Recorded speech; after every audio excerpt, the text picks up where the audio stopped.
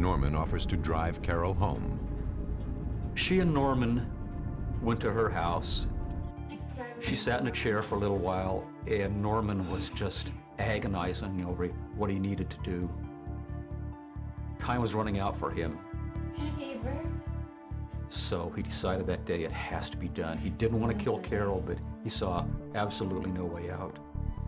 I just gotta go lay down. You make yourself at home. He went into the master bedroom, and she looked up with just a totally startled look on her face. She couldn't believe this. Norman was her friend. She crossed her hands over her face, and he shot her in the head. Then he shot her again, and again, and again, and again, 5 times.